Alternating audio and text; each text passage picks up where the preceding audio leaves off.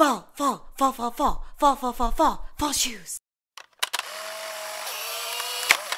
What's up, guys? Welcome back to my channel. Today's video is finally the fall shoe guide video. I hope you guys are prepared mentally and physically because it's gonna get real intense up in here. I'm so excited for this video. I hope you guys like it too. This is a very comprehensive video. I'm gonna show you guys all of my favorite fall shoes. To keep us organized throughout this video, I'm gonna separate everything into 3 major categories. I'm gonna go over flats, heels, and boots. I'm gonna share with you guys why I like the shoe and how I like to personally style them. I will be including everything mentioned in today's video, both the shoes and the outfits, down below in the description bar, so make sure to check that out. We got a lot of shoes to get through, so before we get started, please make sure to click this red button to subscribe if you're not a current subscriber, and also give this video a thumbs up if you like my educational fashion videos and you want me to do one in the future. So I hope you guys enjoy. Let's get started.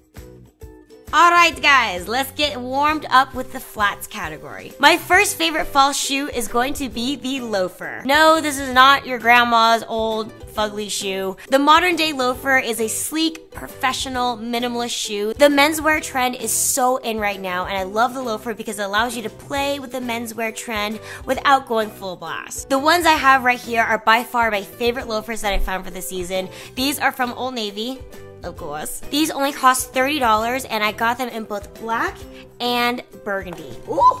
Reasons why I love this one. Number one, the price is amazing. They're super comfortable. I love the contrast between the patent leather and the matte felt on the side. I love wearing mine with a simple shift dress and a sleek clutch, or a pair of ankle-length skinny jeans and a white button-down blouse. Or for an unexpected preppy look, I like pairing these with a pair of shorts and a cardigan or a blazer. Moving on to fall favorite flat shoe, let's talk about the sneaker. Sneakers are obviously an amazing choice if you want to dress a look down, and also for the times where you're just gonna be like walking all day long. If you're into sneakers, I have 2 different styles that I like to have on hand. The first one are my white Converse Shorelines. These have an elasticized back. The crisp white sneaker is great for a nautical or preppy look. And then for the days I want a more minimalist or edgy, kind of dressed up look, I go for my slip-on sneaker with a luxe material. The ones I have right here were such a freaking steal. I got these from Topshop.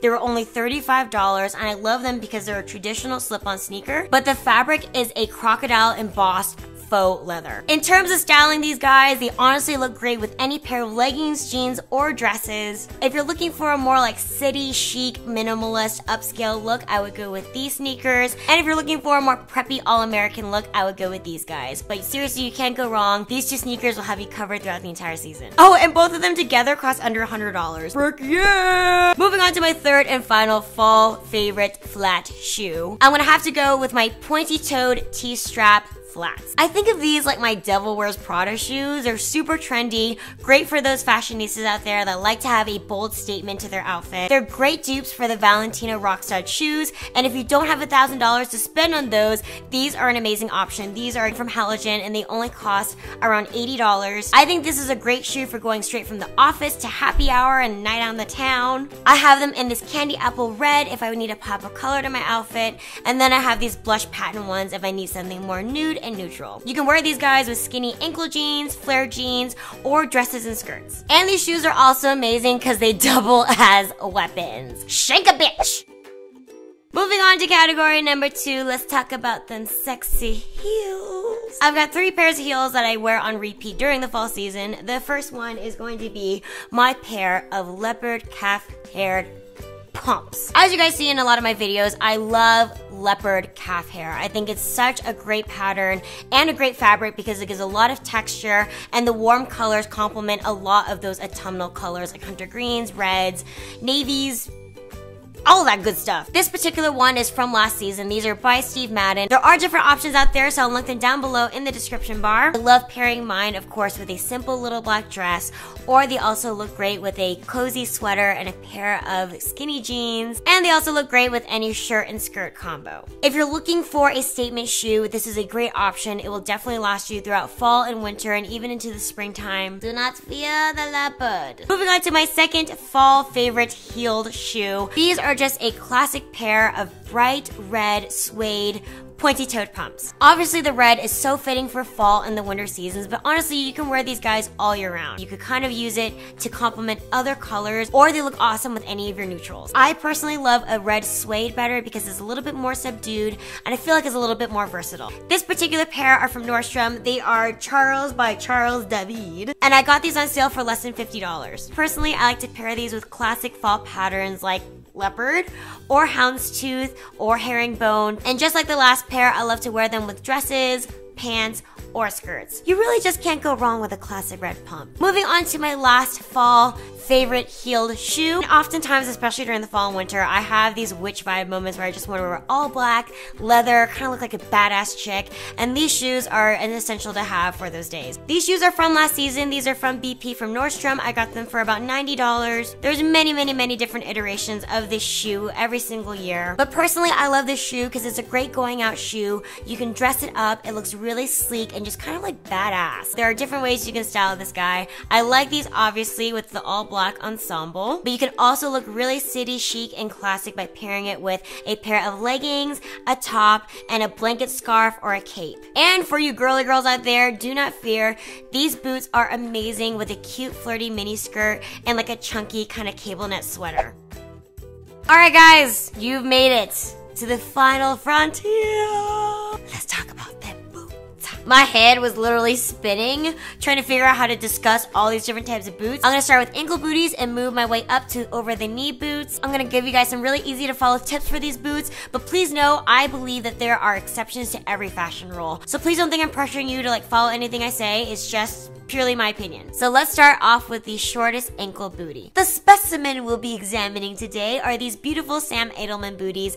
I got these during the Nordstrom anniversary sale. I believe these are the page booties. They come with the cutest little fringe on the side, and I believe I got them for $110 during the anniversary sale, and they're normally $180. But for as flat as they have amazing arch support. They're obviously super well made. Putty, and the gray putty color is just a great neutral color that I didn't have in my closet already. When you pair a low cut ankle booty like this, I like to follow a rule of cuffing your jeans just enough to show a sliver of skin between the shoe and the bottom of the jean. The reason for this is that since it's such a low cut shoe, if you jam your pants or jeans into the boot itself, it's really gonna truncate and shorten your leg. You're creating a very harsh line between your leg and your foot, and it's making your leg appear shorter than it needs to be. Quick tip for when you are cuffing your jeans with a short boot like this, I recommend keeping the cuff no more than 1 inch tall. Reason being is that you already have kind of like a short boot shaft to work with. If you have a really fat cuff, it's gonna make your leg look even shorter. So try to keep it a little bit more petite, and then have a little sliver of skin, and then you have your boot shaft so it looks a little bit more balanced and even. So moving on up the boot shaft height. Next, I'm gonna talk about my favorite boot shaft height. This is a medium height ankle booty. I think it's very universally flattering and also really versatile at the same time. The ones I have here are probably my favorite of the season. These are from BP. I got these during the Nordstrom anniversary sale. I got them for only $80, and I believe they're now $120. These are absolutely comfortable, very soft in the toe box, great height in the heel, and I also love that it has a very like western cowboy boot flair to them. In terms of styling, you definitely have some more versatility with these guys. If you do like putting your jean into the actual boot, you can definitely do them with these. I just highly recommend wearing jeans that are skinny throughout the calf. You don't want to have a super baggy jean getting jammed into an ankle booty like this, because when you walk, it's going to look more baggy, scrunched, and it's going to make your leg look wider than it actually is. So if you're going to wear them with leggings and jeans, make sure that they are tight and fitted throughout your entire leg. Next styling tip, you could obviously follow the SOS rule, the sliver of skin rule. But the great thing with a higher boot shaft is that you can work with a larger cuff. Again, with the cuff height and the boot height, you want to make sure that they're proportionate. So now that you have more boot to play with, you have your little sliver of skin, and you can have a thicker cuff if you have a longer pair of jeans that you want to roll up. And lastly, these obviously look good with a dress or a skirt. I personally like pairing it with something kind of flowy and bohemian with the western boot. It's just kind of like a cool country look, but still modern at the same time. So while we're in the subject, I want to show you guys a few other favorites that I have really quickly. I found an even more western version of these boots from Jessica Simpson's line. These have this amazing fringe detail. It's a darker cognac suede color, and they're also less than $100. So a great steal and great for those who want a more bohemian look. Next pair is great for those of you that are not comfortable with a high-heeled type of ankle booty. These are definitely more flat. These are from Target, and I believe they're less than $35. They have a little bit more of a slouchy boot shaft, and best if you want a more casual type of look. And last but certainly not least, I want to show you guys this boot. This is called a Chelsea boot. You know that it's a Chelsea boot because it always has elasticized panels on the boot shaft. I got super lucky and I got these from Forever 21 before they sold out. I got them for only $30. They're crazy comfortable with a really nice chunky heel, and I absolutely love wearing these with a pair of black skinny leggings. I think it makes your legs look extra long and just a really sleek medium height ankle booty to try. If these are not back in stock, I will link alternative affordable options for you down below. Alright guys, let's move on up to at the knee and over the knee high boots. So I'm gonna give you guys my really quick spiel about these boots. I've always struggled with finding really good tall boots because I have the skinniest little chicken leg. I mean, they'd be like 2 chopsticks, you know what I'm saying? So for me, I'm very selective with my tall boots. I don't want to look like Johnny Depp from Pirates of the Caribbean. And most importantly, I want them to look good and also feel comfortable at the same time. So my real personal tip about tall boots is really to understand your calf, your musculature, and knowing what I like to call your magic number. I would oftentimes blindly buy tall boots online and get them and realize that they don't fit at all. So what I ended up doing is complete common sense. I measured my calf and then I went to a store and tried on tall boots with varying widths. Walk around in the boots, sit down in the boots, see what feels comfortable for your calves and your feet. So for instance, my calf is about like a 12.5-inch circumference. After trying on many different styles, I figured out that I didn't want anything that was beyond 14.5-inch circumferences. So for me, that really helped eliminate a lot of boots that would have been very ill-fitting on me, and it just made shopping so much easier. So yeah, that's my tip. Know your body, know your number, understand what you're comfortable with, and then rock it out. So, the more you know. Now let's talk about the quintessential tall fall boot, the riding boot. I love all of the equestrian details of the riding boot. They look great in black and cognac and dark brown, but I ended up finding my perfect pair of riding boots. They fit amazing, they're so comfortable, they fit my 6-toe great. The actual boot shaft height hits perfectly, and the little high heeled on the bottom elongates my legs just a little bit more. These boots are by Fry. I believe they are the Jackie Button, kind of like high-heeled riding boot. So definitely love these. I got them in the cognac color because I just think that cognac and the riding boot just really go well together. Looks great with your jeans, your dresses. It is definitely an amazing starter tall boot to have in your closet because it does match with all the great stuff in the fall and winter wardrobe. Moving on to the sexiest of all the boots, let's talk about the over-the-knee boots.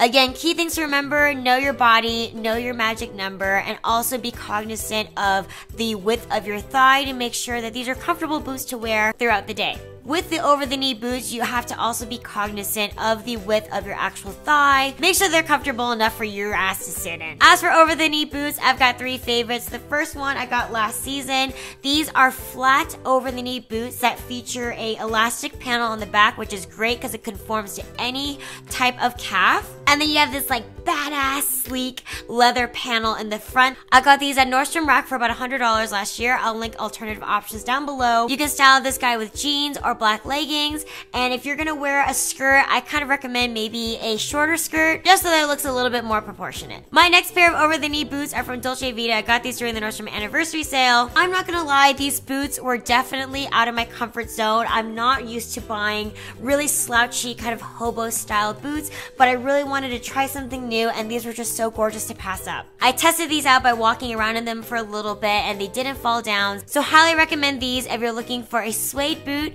that has a little bit more of a Western feel. Moving on to my final shoe of the day, let's talk about my Stuart Weitzman knockoff shoes. These are from Cole Haan, so they're not really knockoffs, they're also very nice shoes, but I got these during the Nordstrom anniversary sale, and just like my Fry boots, this is a crazy investment. It sucks that I have 2 crazy investments in 1 year, but they were just too good to pass up. This boot to me is specifically for more like evening kind of dressier looks. I got these specifically because they were the only tall, skinny black boots that really fit my legs like a glove. These give just like the sexiest, most high-end, elegant detail to any outfit, and the craftsmanship of these guys are just completely unmatched for the price range. So that rounds it up for my over-the-knee boot category. I've got my sleek, sexy, tight black ones for more formal or dressier looks.